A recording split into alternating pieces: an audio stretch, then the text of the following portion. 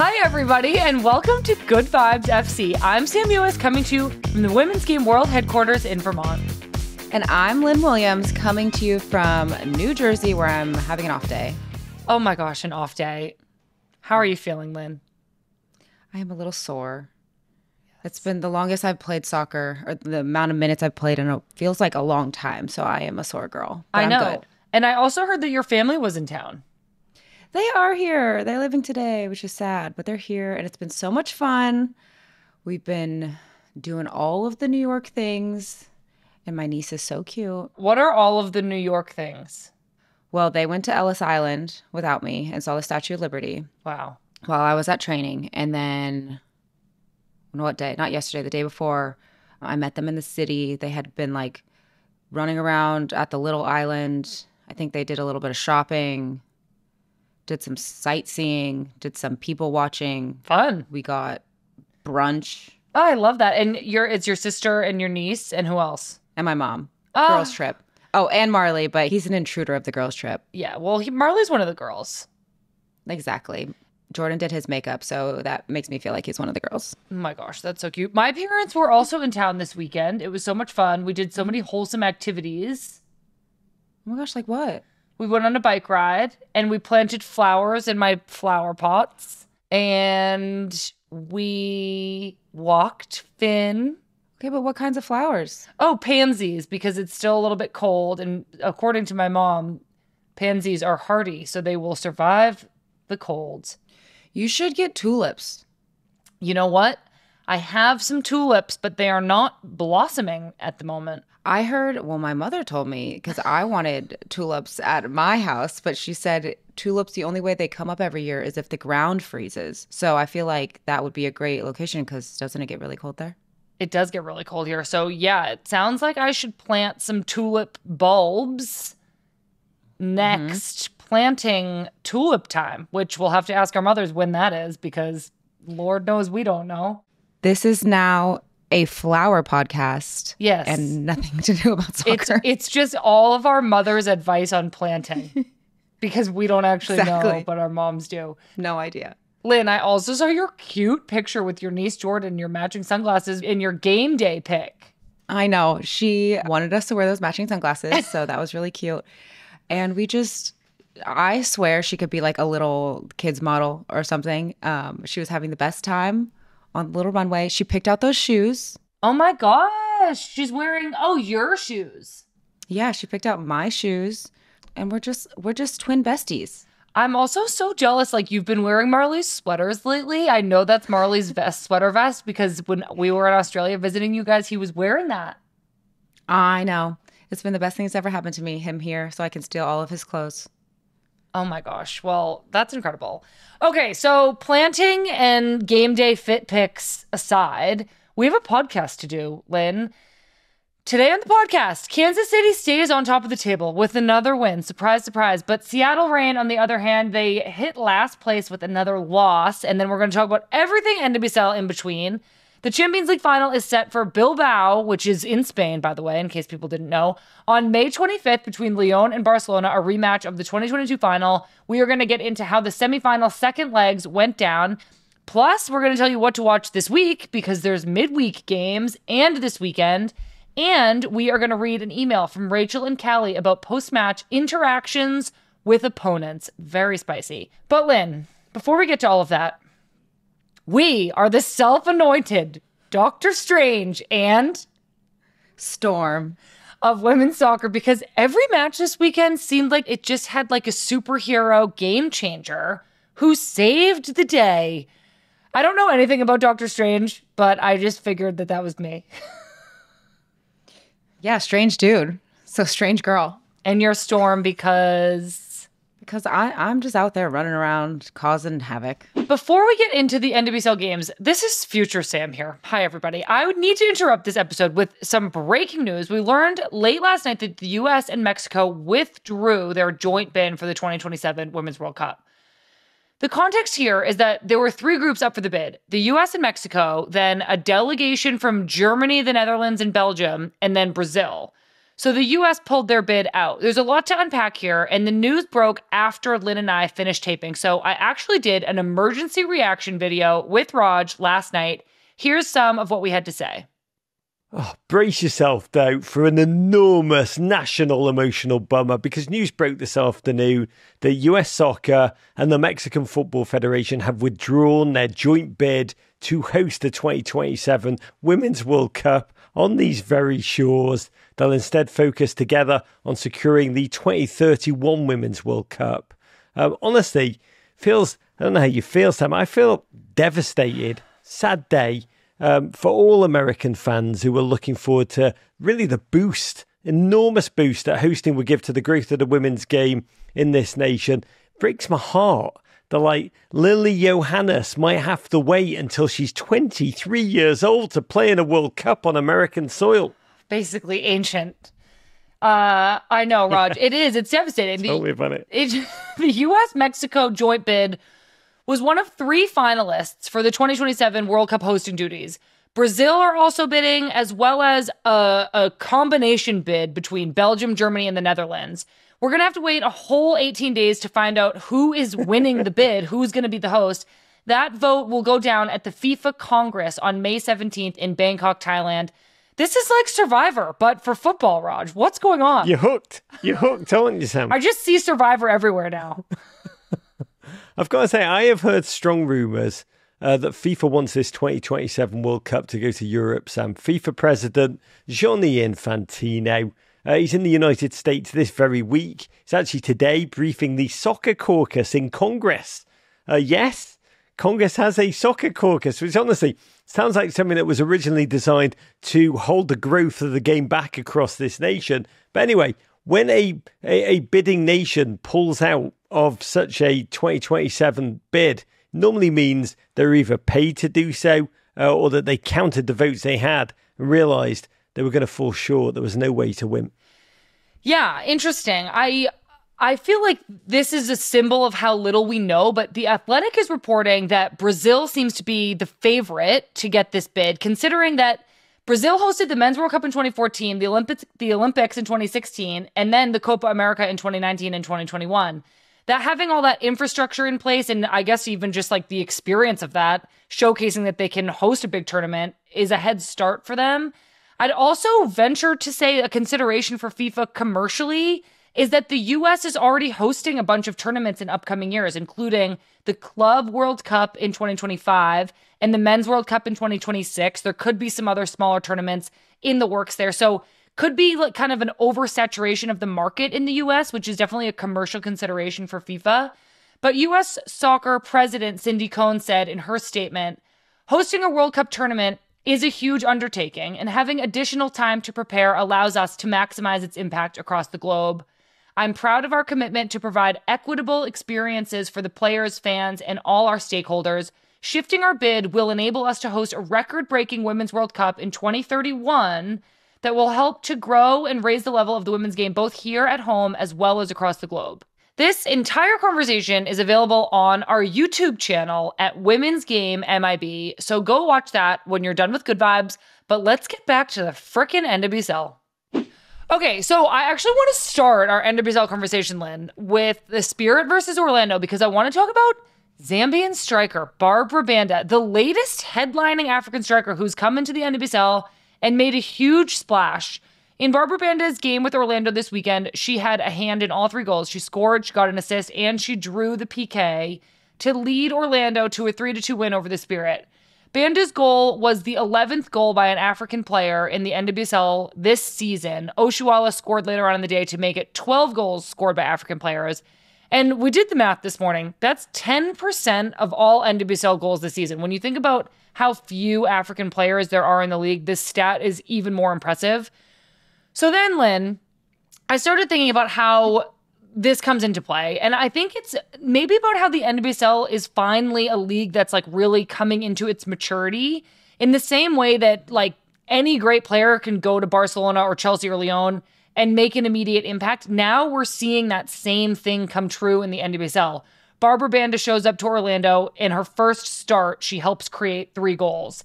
And it's not that she couldn't have done that in the NWSL before now, but there were other factors perhaps limiting this level of player coming to our league. Maybe it was they couldn't get the right salary. Maybe there wasn't enough team support. Maybe they didn't want to come because the coaching or the facilities or the treatment. There were a bunch of decisions that factored into these players deciding to come play for the NWSL now. So I'm getting to my question. I just want to discuss, Lynn, this phenomenon that's happening. Does it feel to you like this is a league that's finally coming into its maturity and is now a league that can support these kinds of international stars on par with clubs like Barcelona and Chelsea? Yeah, I think that one thing that is probably for the player, the biggest piece is just the ability to pay them. Before, when the salary was so low, players were seeking money elsewhere. At the end of the day, like, this is our job, and you want to make as much money as you can until you have to find your next career. So I think that players are probably looking at that as exciting. And then I do think that the structure around it, of having the pieces, not just the coaching staff, but the player and the personnel around you to support said player. Let it be somebody who's feeding them through balls, like a great 10, or outside backs who can get them the ball. I think that this league has moved in that direction where it's not just a, for lack of better words, like a hodgepodge of players. It's like really intentional of the pieces on each team that they're bringing together to support these superstar players. Yeah, I totally agree. I think sometimes I think back to some really top level players, in name at least, who came to play with us, whether that was in Western New York or with North Carolina Courage. I remember in Western New York, Lady Andrade, the Colombian player who at the time was like one of the top players in the world. She was very heavily sought after. And I just felt like maybe at the time the infrastructure wasn't there. Maybe like the language barrier was a problem, or the coaches weren't patient with them. They weren't used to the expectations physically or even the lifestyle. And so I feel like seeing now international players who are thriving consistently in the NWSL, sometimes there's an adjustment period, but for some of these players we're talking about this year, there's really not. And like you said, Lynn, I do think it's kind of a symbol that the NWSL is just growing. Like this, all of this is a good sign. When good players come here and have success, that's such a good thing for the league. Yeah, I was just going to say, I think that you can't put your finger on just one thing, like the one reason why now it seems to be working well. But I do think, like you said, like the language issue, like a language barrier. I think of my team. We have Brazilian, we had Spanish, we had Naho, we had, like, there's so many different internationals that sometimes you can't even get your point across because you don't speak the same language. But now there's like interpreters that are put in place that we, like, even in our handbook, have put it in a different language. And so they feel like they can be a part of the culture. You're not just like a transplant here. You're actually immersed into the NWSL, into the team. And I think that's like one little step in the right direction. And so I think that stuff like that is going so far and going a long way in this league. I was also just going to add, like, even like 6 or 7 years ago, the NWSL was still a little bit fragile. Like on any given day, the league could have folded. And now I think it's so established. It's not going anywhere. It's continuing to grow and develop.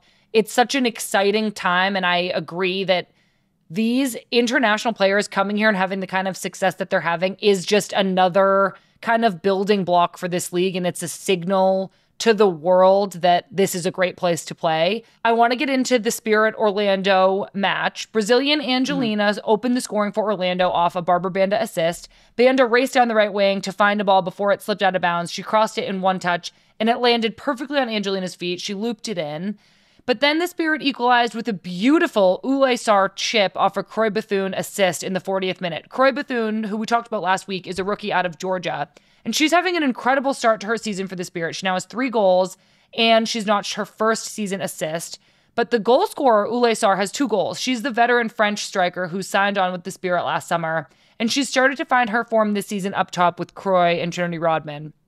Then in the 51st minute, Barbara Banda, the reason why we're having this whole conversation, she scores her first NWSL goal in her second ever NWSL appearance, a header after a deflection on a corner kick. Moments later, Banda got on the ball in the box and she was swept down, earning a penalty for Orlando that Summer Yates converted to make it 3-1 to the Pride. The Spirit ended up notching one back with an Ashley Hatch goal, and Orlando went down to 10 players after a second yellow on Brianna Martinez saw her sent off. But The Pride held on. They're still undefeated, and they're tied on points in second place with 12. Obviously, Barbara Bandolin, she was the superhero of this game. What superhero is she? I think she's like Captain Marvel because she's just out here kicking ass. She's out here kicking ass. I just want to talk about her goal for 1 second. Yes. Like the amount of power she got on that header. I know. The ball was like, if people don't know, like if the ball is looped in and has no power on it, you have to put power on it. And if the ball has power on it, you just need to like get a touch on it. Yeah. This ball, it looked like had zero power on it I was like, that was a rocket header. It was, she How? like used her, like, do you remember you used to do those header drills where you'd like lay on the ground and just use like your neck, and then you'd like Your neck? go on your Yeah. knees and you'd just use like your core to get power. Like it looked like she's been doing like the knee drills, like getting core and neck power on her headers. I was literally like, that was a rocket header Yeah. It was pretty sick. out of nowhere. I know. It was sick. I was like, whoa, go on, girl. I know. Use that core. Okay.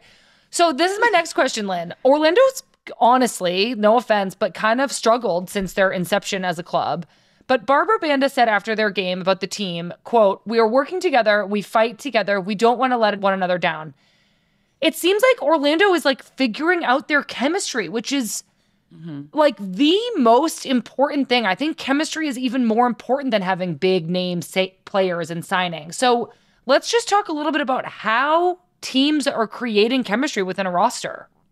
I think that what you said is correct. Like you can't just bring in big name players if they don't work well together. And I think that in a team, you have to have superstars and you have to have worker bees. And that's how it works. You have to have people that when you give them the ball, they are like the most creative, fluid, incredible players. But then you need to have support around them. You can't have 11 superstars on the field. It's just, in my experience, that's like never been successful that way. And it seems like Orlando right now is finding that chemistry of, okay, who are our workers and who are our superstars? And that doesn't mean the worker bees aren't superstars either. And it doesn't mean that the superstars don't work hard. It's just, I feel like that balance of the two is, like I said, in my opinion, how you have the best teams. Yeah, I think it's also when those players know their role. Like, I think that having role players is so important. Like, when your first sub off the bench is pissed that they're a sub, that's not good for the team. But when they're like, I'm the first sub off the bench, this is my job, and I'm going to go out there and I'm going to do it, that gives everybody kind of like clarity and pride in what their job is for the team, which I think is so important. It's not only like having players fill these different roles, but it's having them want to fill whatever role that is required of them. And when players have pride in that, I think it just helps with the chemistry so much. Yeah, I think to your point too, the teams that I've been on that have been the most successful is you are able to live into that role and you know that your role is important, even if it's not necessarily the role that you saw for yourself. For example, like if I'm playing and I can't go to another forward on the bench to say, like, what are you seeing in the game? What can I do better? It's not going to help me. It's not going to help the team either. And I think that that's what we have to remember. It's a team sport of like, what do you see? And vice versa. If I'm on the bench and I'm so upset that I'm not playing and somebody comes and says, Lynn, what do you see? And I'm so salty that I'm like, I'm not going to tell you. Yeah. It's just not helpful. So I think that that is a huge piece of like knowing your role and being able to live into that fully and just embrace it and embody that. I think that's how you have the best teams. Yeah, for sure. Well, speaking of superstar roles, we have one more piece of big news coming out of this match. Marta, the legendary Brazilian striker, announced this week that she was retiring from international football. With 116 international goals, 6 Women's World Cups, 6 FIFA Player of the Year awards, Marta's played in 5 Olympic Games and hopefully will be at this summer's tournament in Paris if she's selected. That would be her 6th and final international appearance for Brazil, according to her. So this is our Olipop gut check of the week, Lynn. It's brought to you by our wonderful friends at Olipop. Oh, nice. Yeah, Marta has been of every era. She's been playing internationally since the early 2000s. She's played against all of these career greats like been up against players from 20 years ago, but then also has been playing against us for years in the NWSL and for Brazil. We have to just determine, is she the greatest of all time? Well, first of all, is like 6 her favorite number? Like 116, 6 World Cups, 6 FIFA. Like she might go to 6 Olympics. Oh my God. I have an incredible Marta story. Hit us. When we were playing against her, she was at Orlando. We were in North Carolina. She was pinned on the sideline. It was her v2 of us. And our coach was screaming, "It's a handball, it's a handball." And she, with her foot on the ball, looked over at him, wagged her finger and said, "No, it wasn't." And then megged us and then just scurried off, dribbling away. Yeah, like while the ball was still in play. While it was still in play. And I remember looking at it and was like, as a spectator of the game, that was incredible. As a member of North Carolina, I am so sad to watch that happen. I was like, that was incredible. For her to basically pause the game mid-play and say, "No, that wasn't a handball, and now I'm going to meg you and show you that it wasn't a handball," and go away. I know. But that's like the thing is like there are so few players like Marta, but it's like she can pause the game because you don't want to like lunge in and try to tackle her because you're like, I'm going to get megged and like wind up watching her run away from me. I remember I was in a one-on-one situation with her when I played on North Carolina, and I just let her dribble at me for 30 yards because I was like, I'm never actually going to engage with you because it's going to be so embarrassing. So just pass it. Like, I'll let you pass it. Just pass it. I want to just really quickly, Lynn, name a couple other GOAT potentials, greatest of all time potentials. Abby Wambach, Christine Sinclair, Carly Lloyd, Brianna Scurry, Kelly Smith, Michelle Akers, Sawa. Lots of options here, but the Olipop gut check of the week kind of requires us to give an opinion. So, Lynn. I think because, like you said, Marta has been doing it for so long and such a high level through the 99ers and now us, like that is a long time to stay at a high level.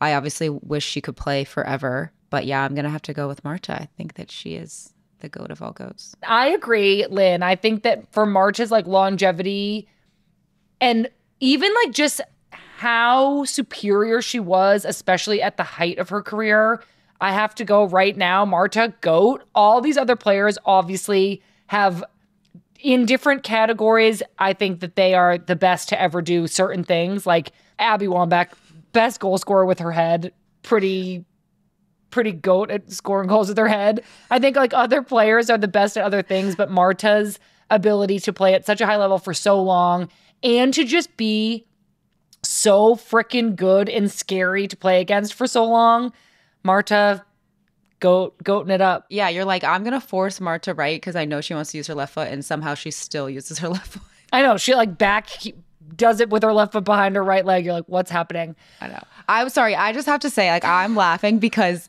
we created this list like just out of nowhere. And then now you're defending the list of like, we're not trying to offend you, but like, we created it and now we're defending it. I know. Okay, sorry. I know. You know me. I'm always just sitting with one foot on both sides of the fence. But the Olipop gut check of the week does not allow me to do that. So here we are saying that Marta's the GOAT. We're so honored to have played against her. She's retiring from international soccer, but hopefully it's after we see her at the Olympics this summer. This segment was brought to you by our besties at Olipop. Let us know in the comments who you think the all-time women's soccer GOAT is. Is it Marta? Let's chat about a few other NWSL games from this past weekend. Angel City versus the Kansas City Current. They played in LA. It was a 3-1 win for Kansas City with a really nice long-distance goal from one of my MVP frontrunners, Vanessa DiBernardo. The win would be sealed by 2 late Kansas City goals in the 90th and again in the 93rd from Claire Lavelle. In other big news, Dubigna returned from injury and she made an immediate impact, setting up the game winner. Deb coming back onto this team, this Kansas City team who's already so dangerous. Now she's joining up with DiBernardo and Chewinga and Zanarado. I feel like Kansas City has already been so successful in their attack, but now they have Deb back, Lynn. Yeah. I think that looking at them in their attack, it's pretty scary. But my hope is that as a fellow WSL player against her. Can't think of the words. Opponent. Exactly. Opponent. I think the big question for everybody is to figure out a way to stop Kansas City from scoring so many goals. Like, they just are racking up multiple goals every game. Dabinia, we're giving her the superhero of this game for Kansas City.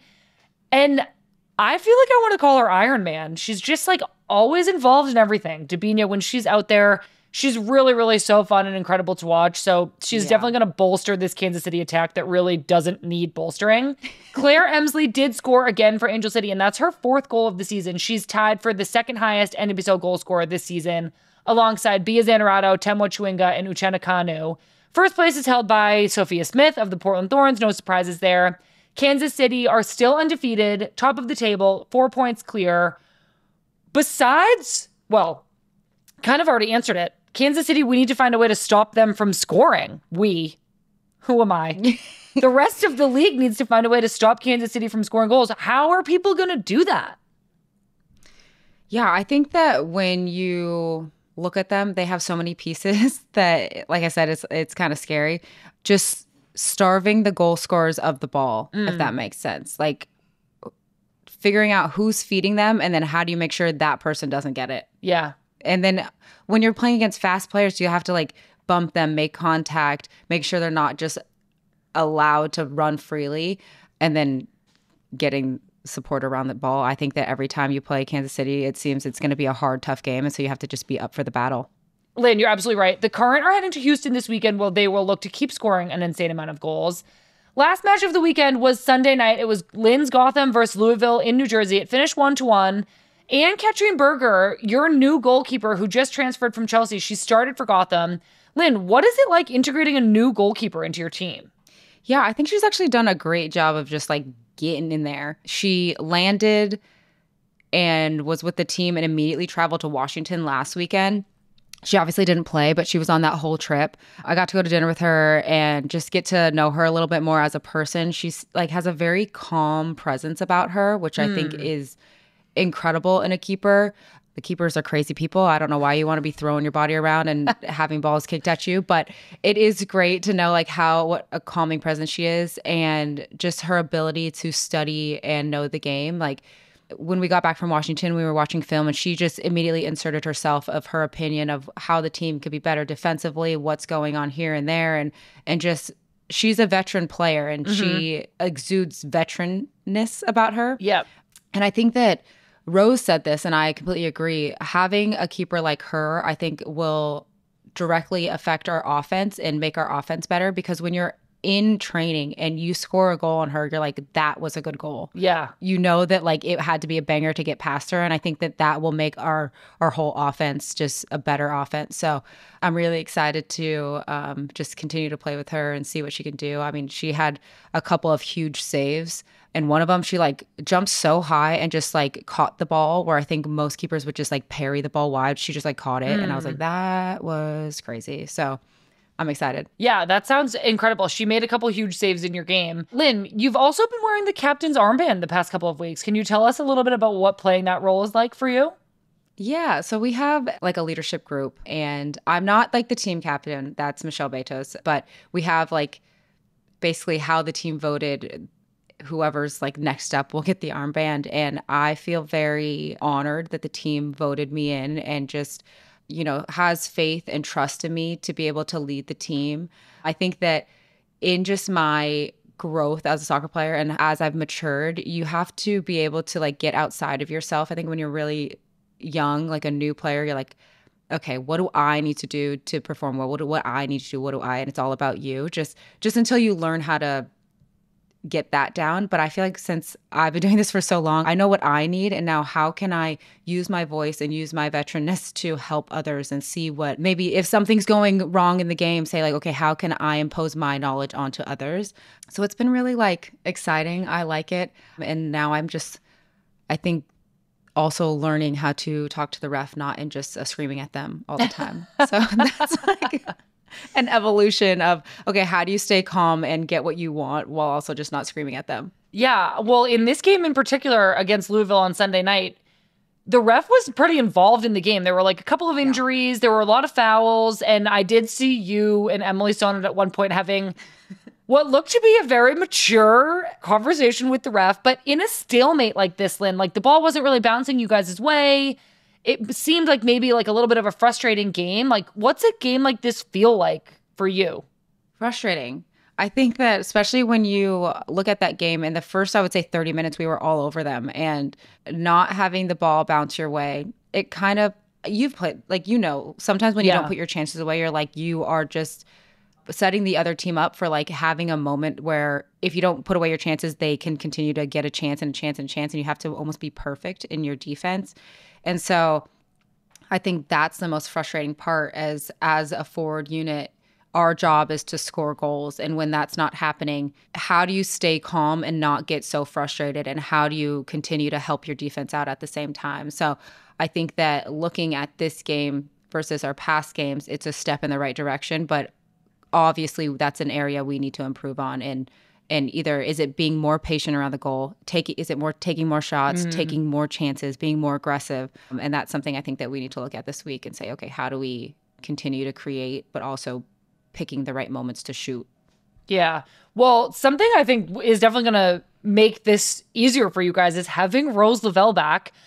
Big moment from the game. Lynn, you were subbing off. Rose Lavelle, new Gotham signing, makes her debut in the 74th minute. This is Rose's first appearance in a Gotham shirt. She's been dealing with an injury after the Gold Cup. Lynn, you and Rose were like switching. Can you walk us through the moment? Like, did Rose step on the field a little bit early? Like, what was going on out there when you subbed off for Rose to come on? Oh, well, first of all, I think she was a little excited, just got right on there. But we're tied. So she's like, you got to get off, Lynn, and I got to come on because the time is dwindling. I also was like, I need to give this Captain Armband to somebody, but I didn't know who. So I was like, somebody take this from me. So it was like a little bit of a shit show there, but it's okay. But yeah, I'm super excited for Rose to be back. Everybody who's played against or played with Rose, like, if you're playing with her, you're like, wow, what an incredible player. She can create anything out of nothing. And if you're playing against her, you're like, why? Like, please stop running at me. Like, and stop freaking chasing back on defense. Yeah. She chases back on defense like nobody I've ever seen. Except maybe you. Yeah. Like, you do the same thing when you just get it in your head that you're like, I'm getting this. And you'll like make up the person has a 20-yard head start and you just go hunt them down. It's wild. Yeah, you're like, give it back to me. Yeah. I give it back. She just has a roseness about her that is so unique to her. And I just like can't wait to play with her. Hopefully coming up, we won't be on restricted minutes so we can just play together. That's the goal. Well, Rose, clearly, this was the easiest one we had to come up with, is Deadpool, because she's the comic relief, but she's also just a freaking absolute ninja out there. Rose ends up being the superhero for Gotham of this game. But before we get to her goal, we're in stoppage time. Lynn, you're now on the bench. It's the 95th minute. Emma Sears creates a goal for Louisville after showcasing her speed down the wing, and Raylan Turner scores. It's 1-0 Louisville with just a few minutes left in stoppage time. What are you thinking from the bench? Well, I'm thinking that's unfortunate. I'm also thinking I would have to go back and rewatch it now, but is it a goal? Was Delaney off the field? Like, I need to know if she was offside or not. Like, I'm not convinced it was a goal still this morning. Controversy. But when after the VAR that got checked, I think all of us were thinking, okay, that sucks, but there's still time. We have 10 minutes of stoppage time. So that 10 minutes is enough time for us to get a goal. And I think that with just the fresh legs and the, like we like to call them game changers, all the game changers that came on, we were still fighting. And I think at that moment, the game was so wide open that I was like, we just need one opportunity. Like, we just need to keep serving it one opportunity and we're going to get one back. So it wasn't a feeling of, oh my gosh, we're defeated. It was a feeling of like, no, grind and dig deep and we're gonna get one back. Yeah, well, you did. Moments later, Deadpool, Rose Lavelle gets it back for Gotham in her debut game. Louisville goalkeeper Lund can't get a hold of a ball, which finds its way to Rose's feet, and she bangs it in off the right post, leveling up the game. This one always felt like it was going to be a tie, like you guys were tied 0-0 for so long. So this is Rose Lavelle plus the soccer gods just being like, this game needs to be a tie. Is that what you think, Lynn? Yeah, I think so. But I also think it's like maybe the soccer gods being like, yeah, you guys deserve one. Maybe. I feel you. Sometimes the soccer gods do the right thing.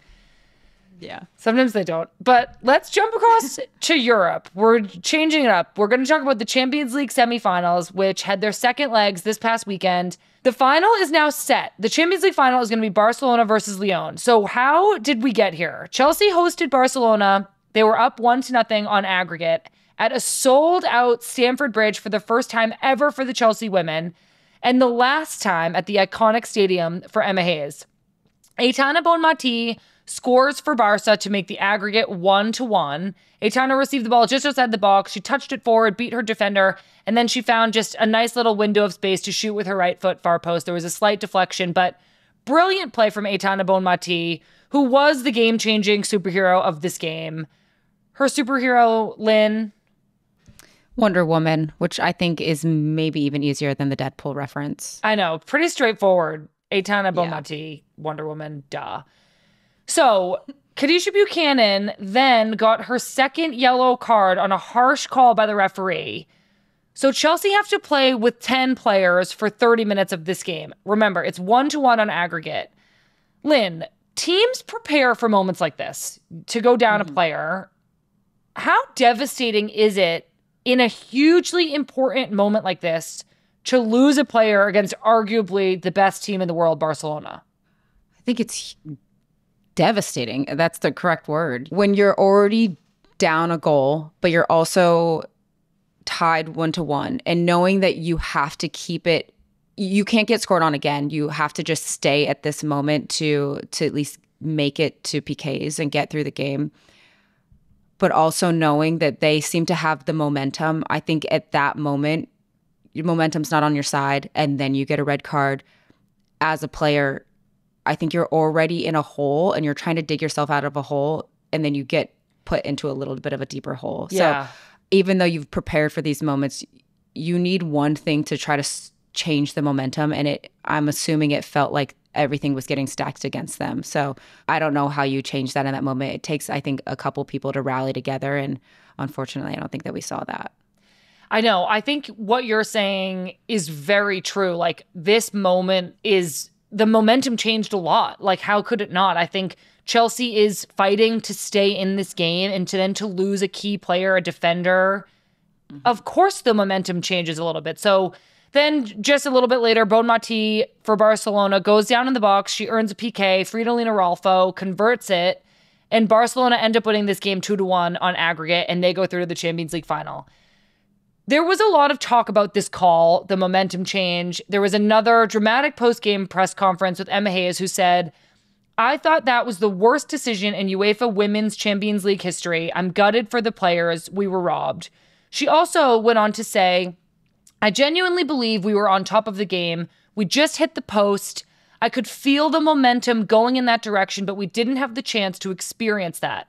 You need everything to go your way. They get 2 yellow cards, a deflection, and a penalty. Everything went their way, and everything didn't go our way tonight." I think that is so true. In a game like this, where the margins are so small, you do need some things to go your way. I always say this about our 2019 World Cup run to the final. Things went our way when the margins, again, they're just so small. So sometimes you need a little bit of luck. Sometimes you need a call. I think it's just such a difficult moment to be in emotionally. Emma's final statement was, "The toughest thing to take is that we didn't lose it. There's nothing you can do when there's such a terrible decision. It's already hard enough. They are a top team. When it's taken out of your hands, that is a tough one on the players for sure."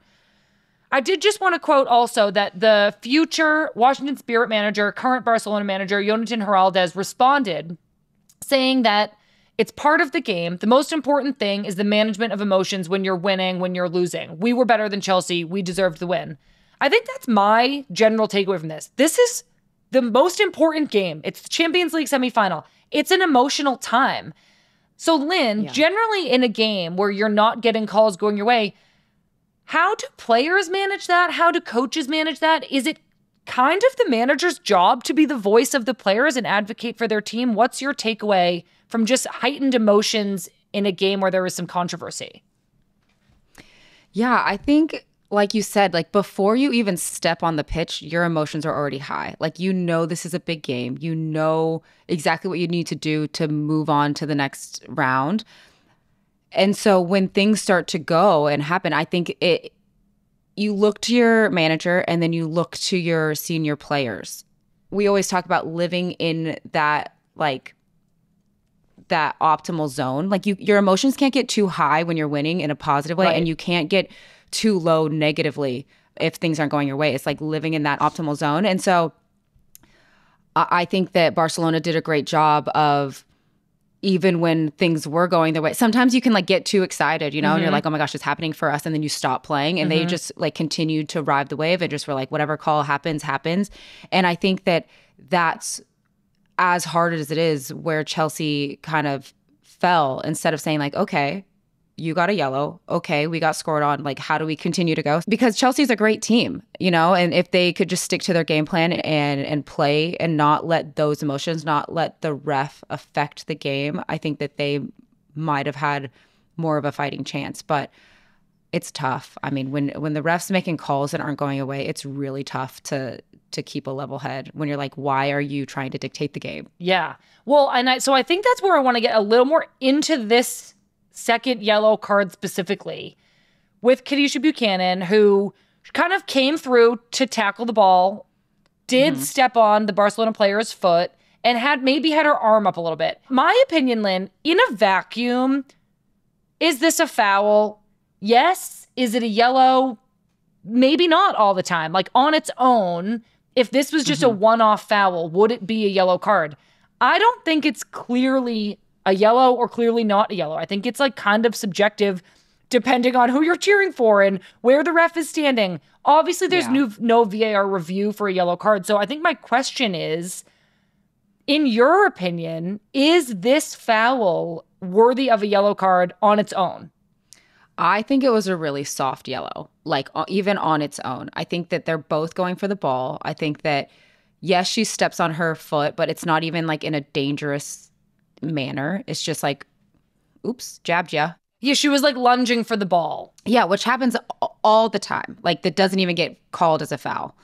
And so I think that when you're looking at it like that, she's on a yellow already. I like to think about it in the sense of, if people watched the Final Four, Iowa against UConn, Paige Beckers has the ball or was taking the buzzer beater shot and the ref calls it. And so it like kind of stops the game right there, and the ref had decided that Iowa was going to go on. And so I think that this is kind of one of those moments. Obviously, it's not so close to the end of the game, but you are making a game-changing decision of taking a person off the pitch. And so I think if you're looking at it holistically, looking at the moment, looking at the severity and the big moment of this game, can you just go up to her and say, hey, you're on a yellow, you need to be careful here? Do you have to give her another yellow? I think that those are decisions that, in my opinion, the ref got wrong. So you're saying that whether or not this individual foul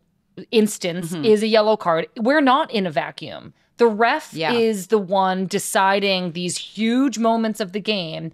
And maybe a solution for the ref would be to just go up to Kadisha Buchanan and say, look, you got a yellow 5 minutes ago. I'm warning you. I could give you another yellow. Take it easy. If it's even warranted by that foul, which, again, I think it's arguable. Was that foul so bad it even warranted a conversation? I don't know. But that's what I'm saying. I think that is the difference. If Kadisha Buchanan came in and was like, just smacked into her, you're like, okay, come on. You got a yellow 5 minutes ago. I think your point, which is really important here, is that it's not in a vacuum. And the ref, what we're hinging this conversation on is like, should the ref take into consideration that Kadisha Buchanan just got a yellow card, that this is the Champions League semifinal, that the game is tied, and that this decision is going to have a huge impact on the rest of this game? Or should the ref make a call as she sees it in a vacuum? I think that's like a question for a referee committee. Like, what should the ref let the emotions come into her decision? I don't know. I think that you have to look at it holistically, because I think if you start doing that, luckily in this game it didn't happen, but you can start to lose control of the game. I think that other Chelsea players can, like, the game could actually start getting dangerous knowing that emotions are already flying high. And so I think that especially in a situation where sometimes that wouldn't even be called a foul. So when the call, in my opinion, is so soft, a yellow that's so soft, I think even more you have to take into consideration the whole entirety of the game. Like I said, if Khadijah came in and was just took her out, then you're like, all right, you didn't listen to my yellow 5 minutes ago. Like, this has to be another yellow. But in this instance, they're both going for the ball. It's not dangerous at all. She gets the top of her toe. Yeah. Trust me, it hurts. Like that, it's painful, but it's not like a... I agree with you, but I wonder if another consideration here is the consistency of the referee's calls. Like, the ref did give out some yellow cards and apparently is known for being a little bit card happy. If she's consistently calling the same type of foul and the same type of yellow card, does that speak to the validity of this call? That it wasn't just a soft yellow uncharacteristic of the referee's subjectivity? Like, she gives out yellows a lot, so maybe the players should have been more careful. One, I would have to go back and rewatch the whole game to know what yellows she gave out or what calls she made. So I can't speak to that. I think that I find it hard when a ref is going to be giving out a lot of yellows, because at what point is the ref again dictating the game and not letting you just play? Because then you, as a player, this is a contact sport. What can I touch and what can I touch? Yeah. This is a really, really hard one. I think as a non-biased bystander, I don't know what the right answer is here. I agree with Lynn. I think it was a really harsh situation to have happen for Chelsea. I feel bad for them. I do think that Barcelona deserve a chance in the Champions League final as well. So sometimes this is just the game. I do think that Barcelona played a great game. I think that they, on the day, were the better team. But just thinking of putting myself in that situation and being Chelsea, I would have said that was a harsh call. Yeah, I agree. And so that's where I feel for them. In the sense that when, like I said, if you're already in a hole, you're feeling okay, we just have to hold on to this. And then that moment happens on such, in my opinion, a soft yellow. You're like, we can't catch a break. Yeah. I mean, incredibly frustrating for Chelsea and Emma Hayes, whose Champions League title remains her white whale. Lynn, are there any trophies or awards? What's your white whale? Is something in your career that's just eluded you and that you have to just be or you're waiting to have happen? Well, I would have loved to win a World Cup or an Olympics. So those are my white whales. Well, those could both still happen, Lynn.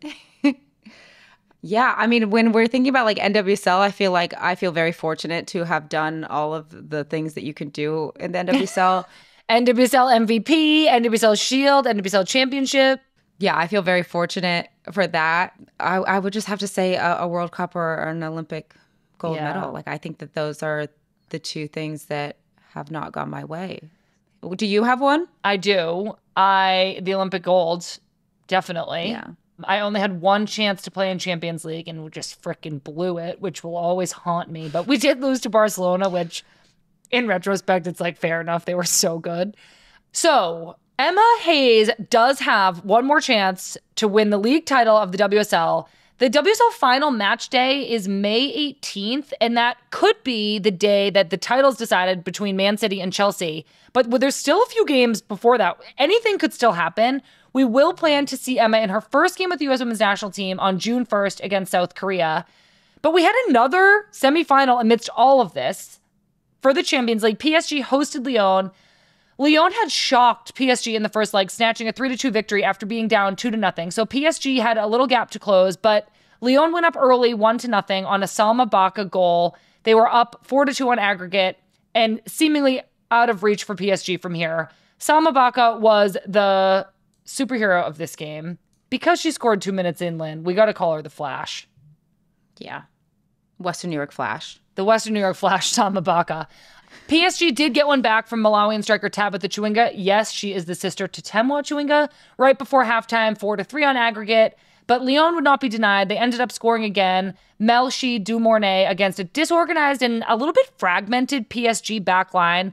So that semifinal finished 5-3. Lyon go through. The Champions League final will be Barcelona versus Lyon, the two most storied clubs in European women's soccer. It's a tale as old as time. They've played each other in the Champions League final twice, 2019 and 2022. Lyon won both times. Barcelona has taken the Champions League in 2021 against Chelsea and then again in 2023 against Wolfsburg. So that game, Barca versus Lyon, is on May 25th at 12 p.m. This also, funnily enough, is kind of the Michelle Kang derby. The Spirit owner also owns Lyon, and then the head coach of Barcelona, Jonathan Heraldez, is coming to the Spirit when he finishes at Barcelona. So Michelle Kang just kind of running the show of women's soccer out here all over the globe. Yeah, it's a win-win for her. Yeah, right? We're going to give you more of a preview of that Champions League final in the weeks ahead. But back to the WSL, Chelsea are playing Liverpool midweek this week on Wednesday to attempt to close the gap with their 2 games in hand while trailing Man City by 6 points. Man City did win their game this weekend against Bristol City 4-0, confirming Bristol's relegation. This was tied until late, and it ended up really opening up for City as they scored 4 goals. Crystal Palace also saw their promotion dreams come true this weekend, and they'll be joining the WSL next season. This Sunday at 9:15 a.m., the match that could help determine the WSL champion, Man City has to play Arsenal. This is definitely City's most difficult match in the run, and any dropped points could tilt the scale in Chelsea's favor. Plus, City are without Bunny Shaw, so the team needs goal scorers to step up. Coming up the next few weeks, we have some midweek games. This Wednesday night, May 1st, we have 3 matches. Lynn, you have a mid-game week next week, but this is the start of the NWSL having 2 weeks in a row with midweek games, which just means that a lot of players are about to have 3-game weeks. Can you tell us what it's like to have 3 games in 1 week? Yeah, first of all, I think as a fan, that's really exciting. But as a player, I think it's tough. And I think that it's an added stressor depending on where you're playing. Mm-hmm. So for us, we play home on the 4th, but then we travel to Houston on the 8th, and then we go to San Diego on the 12th. So we're going to be on the road for the week, and then also adding in time zones as well. So now you're trying to get on the time zone, making sure that eating right and sleeping and all the things, which I think is just an added stressor on your body. And it might seem like a one-off. I know in the past we've had more Wednesday games, and this year I think we only have 2 weeks of Wednesday games. And so I think if you're just looking at the NWSL schedule, you're like, oh, it's okay. You'll be fine. It's just 1 Wednesday game or 2 Wednesday games. But when you're adding in these other tournaments that we're having to play in, those Wednesday games start to add up. And we've talked about this before, but until the infrastructure of the NWSL can meet the demands of midweek games, it's really tough on the players. We're not flying private. We're in sometimes middle seats going really far. It's different than Europe where it's small trips. We're going all the way to the West Coast, trying to travel massage therapists. And some teams have, who knows if a lot of injuries, can your medical team support that? And I just think it's really tough on teams. So we'll see, but those aren't excuses. You got to get the job done. Yeah, I think totally. You guys definitely want to come away from this run of games with points. I mean, thinking about there's 9 points available in any given week is incredible, but I think balancing the calendar with players' needs, considering there have been a lot of injuries lately. I think this is all part of a larger conversation, scheduling, resources, travel, something that we're bound to be talking about a lot this year. A couple of other games. Orlando are playing North Carolina, and Orlando will seek to stay unbeaten at home. We will see if Barbara Bandit can help keep up that streak. Chicago are playing Washington. Both teams suffered losses at the weekend and will want to bounce back. Historically, I feel like if you hold Mel Swanson back from scoring in a game, the next game, she's probably going to sneak one in there. And then Bay are playing Portland. Portland heads south to take on the Bay, who have scored a lot this season, but haven't been on the right side of the score lines, really. Sophia Smith has been on an absolute tear at the front for the Thorns, and Becky Sauerbrunn has held strong at the back the past 2 games. So we're going to be talking to Becky about that one next week. Also, don't forget midweek, Chelsea are playing Wednesday as well. They're going to visit Liverpool at 2 p.m. It's a must win for them. We can all take work off early on Wednesday, I think. Then at the weekend, Friday night at 10 p.m. Eastern, Seattle are hosting the Wave. Both of these teams haven't quite found their form yet this season. The Reign are in last place. They're on just 3 points. With Alex Morgan still on an ankle injury, it's unclear when she'll be back. So the Reign might have an opportunity to go up and start turning their season around. Saturday night, Gotham hosts the Courage. And guess what, Lynn? I am coming to your house and coming to your game. Are you excited to see me? Yes, girls' weekend. Woo, woo, woo, woo. Plus Marley, but he's one of the girls. One of the girls. And all you good vibers out there, hopefully we will see you there. For me, I don't really know which team to support. Yes, you do. I hope everybody wins. No, you don't. What jersey should I wear? Ignore those questions. She knows exactly who to support and what jersey she'll be wearing because she'll be staying at my house or on the streets. Okay. Well, it looks like I need to get myself a Lynn Williams jersey. Lynn, I will be texting you to organize that. Rounding it off on Sunday, we have a ton of good games with Houston attempting to shut down the Current, Orlando taking on undefeated Racing Louisville, and Bay hosting the Red Stars. Sunday morning, don't forget, Man City's playing Arsenal. Nobody's leaving their house on Sunday. We're all under house arrest. Let's go to the inbox really quick. We got an email from Rachel and Callie that asks, we love watching the interactions post-game, especially cross-team interactions. We have always wondered a couple of things. What exactly do you talk about post-game with your opponents? Are you discussing the match or are you catching up like old friends? Maybe making dinner plans later. Would love to know. Thanks so much. We love the podcast. And as Gotham season ticket holders, go Bats and go Lynn. Lynn, Yay. Let's say you lose or tie. Are you going to go up over to your friend and be like, hey, what's up, sis? Or are you mad? I think it depends on the game and how the game went, the magnitude of the game, and if you lose and it's really heated, you might not say hi and you just walk away and then you text them later and you're like, sorry, but I had to go. And I think that as a friend, you're like, yeah, fair enough. Last night, we obviously tied and I went up to Abby Ursig and I was like, hi, how are you doing? Haven't seen her in a long time. And both of us hug and we're like, well, that was frustrating. And then we just kind of catch up on how we're doing.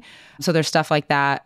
Sometimes you giggle about what happened in the game, especially if say I'm sure you did this, Sam, if you and Christy went up for the ball or you and Sonnet and you'd be like, I can't believe you did that. That was so annoying of you.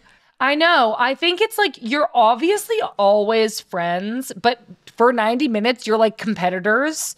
So when your friend does something good on the other team, you're kind of oh, because you love them, but they're your enemy for a minute. So it's annoying that they did it. But as soon as the game ends, you're I guess kind of happy for them. So I guess when you go up, you give them a hug. You're either ew, you're so annoying, but let's hang out. Or if you won, you're kind of sorry, but not really. Not sorry at all. Yeah, if it's a final, for example, the NWSL final, me and Sonnet got in this little argument at the very end. And then we didn't say hi to each other afterwards. Obviously, we're excited. I'm not going to go rub it in your face. And then after the game, we both she texted me. She's sorry. And I'm like, yeah, no, it's fine. It's fine. And then you move on. Yeah, you're I just saw red in that moment. But it depends on the magnitude of the game. If it's a final and stuff, you're not going to go up and be I'm so sorry you lost. I'd be okay, get away from me. Great question, Rachel and Callie. We love that. Anybody, you can write us with questions. You can just send us an email at womensgamemib@menandblazers.com. We've been reading them out loud on the show. The funnier, the better. This is it, Lynn. This is the end of the episode. It's so sad that we're done, but we get to leave our beautiful listeners with a good vibe. Yes. Okay, I'll leave them with a good vibe, but I just wanted to, last week's with me, was it 2 weeks ago? Whenever I came on here last, they asked what our favorite fast food restaurant was. Yeah. Our chain restaurant. And I completely forgot about BJ's and their Pazookies. And I just need to say that is also one of my favorites because I also saw that Red Lobster is going bankrupt, apparently. Oh, no. Yeah. They had an all-you-can-eat shrimp dish and it's taken the lobsters down. Wait, I'm sorry. Red Lobster put themselves out of business by serving too much shrimp? That's the word on the street. Yeah. What? Yeah, they all you can eat it and it was clearly not priced high enough and now they I think are filing for bankruptcy. Because people just ate them out of house and shrimp. Those shrimps are taking the lobsters down. Okay. Red Lobster, our condolences. We also maybe fact check that, but well, I don't think anybody trusts that you're spitting out facts about Red Lobster, Lynn, so I think we're okay. We also love Pazookies by Fact check, it's true. We have a Yahoo article, Red Lobster heading bankruptcy, losing. ... Okay, Lynn, backtrack. What's your good vibe? Pizookies? Oh my gosh, another food. Yeah, I know. Another food. Good vibe, shocker. I think my good vibe, because my family is here, is just call somebody that you know is going to give you good feelings. I feel like sometimes it feels like a hassle to like, because your life is so busy and you're like, oh, I know I need to check up on this person. I need to call this friend. And sometimes it feels like a chore. But every time I do it and I get off the phone, I feel so much more fulfilled and like happy. So that would be my good vibe / challenge for everybody, is just like reach out to that person that you know you need to reach out to and have a good chat. That's Lynn's good vibe challenge, which I love, the renaming of this section. My good vibe is that feeling like when you're on a bicycle and it's warm out and the wind is whipping at you and the sun is out and like you see the trees and you get fresh air and you're just pedaling your little legs and it's just such a lovely, free feeling, like you're being a little kid again. Wow. And how's the weather? It's good. It's warming up. Like I said, it's becoming warmer. It's hot today. The flowers are out. That's why I said you should get tulips, because the tulips are out. The tulips are out. Good vibes. Okay, that's it for this week's crazy episode of Good Vibes FC. Are you subscribed yet? If not, make sure you subscribe to this podcast feed right now, you little butterscotch pudding pop. It's available wherever you listen to podcasts. We are also on YouTube. We're also all over social media at Women's Game MIB. You all know the drill. This week, coming up, we have an interview with Alex Greenwood from Manchester City. We talk all about our time together there.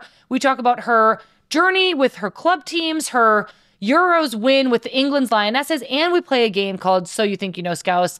Get that episode Thursday morning on our podcast feed. All right, everybody, we will leave you now. Goodbye. I'm Lynn Williams. And I'm Sam Mewis, and this is Good Vibes FC, the podcast that's basically the Spider-Man of podcasts, because we're kind of Tom Holland and Zendaya. But also Adam Sandler and Zendaya. And if you know, you know. Okay, love you. Bye.